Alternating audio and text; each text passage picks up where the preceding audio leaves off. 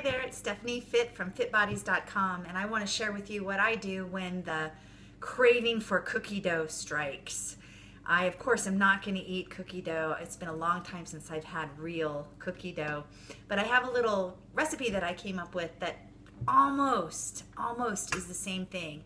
And of course, I don't bake it. I just eat the dough because that's the best part. At least that's what I crave.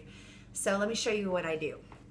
I start off with coconut oil, and I take a little spoonful, and it's a cold day, so the coconut oil is kind of hard.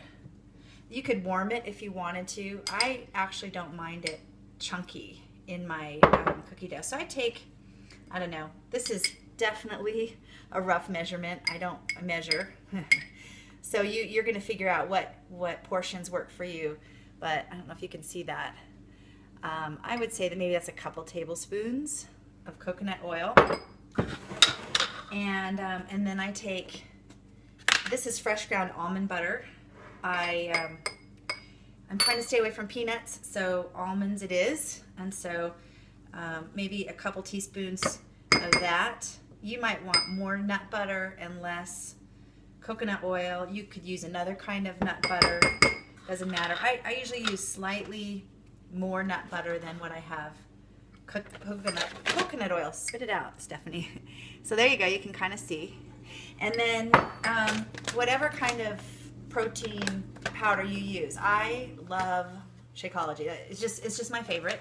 I'm a big fan, and so this isn't just protein powder, it's a whole food supplement, but whatever brand you like, it's just a little bit less than a scoop, and I sprinkle that on. This is the vanilla, but you could do brownie batter with the chocolate. You could do, I guess you could do any flavor you want. And I just mix it up. So there's the picture, and I just mix it up.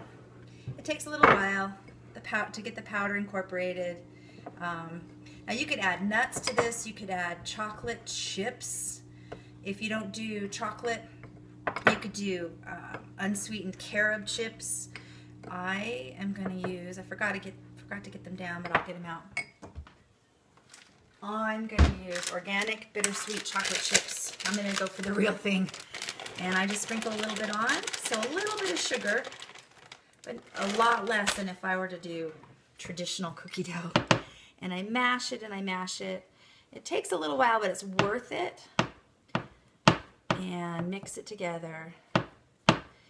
And you know, I've tried just doing fruit when I have a sweet craving, and in the summertime that works a lot better. But in the winter time, when it's cold out, I just get these cravings for comfort foods, and cookie dough just hits the spot. And so I found that this really works to help me with my cravings, and although it's not low in calories, it's good calories, healthy fats, a little bit of sweet. So let me show you what it looks like, a little finished product here. Get it looking kind of pretty for you. To me, it doesn't have to look pretty, it just has to taste good. But on video, I know you guys want to see something pretty. Let's see. So I don't know if you can see that. See, I have chunks of coconut oil that are big in there, but I don't mind that. But if you want it, you can completely incorporate it. It makes a cookie dough consistency, and then I just eat it with a spoon. And I feel really naughty.